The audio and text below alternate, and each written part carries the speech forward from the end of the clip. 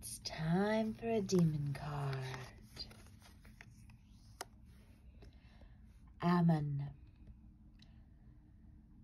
Sometimes manifestation is slow. Sometimes there are blocks and trapped energies that prevent us from attaining what we want and desire. It's okay. It's going to be okay.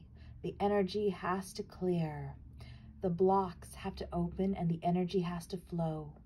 Your manifestations are on their way. They're just delayed a little bit.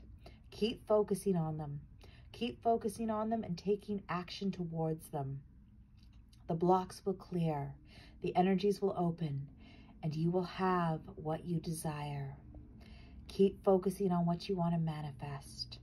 Keep moving towards what you desire.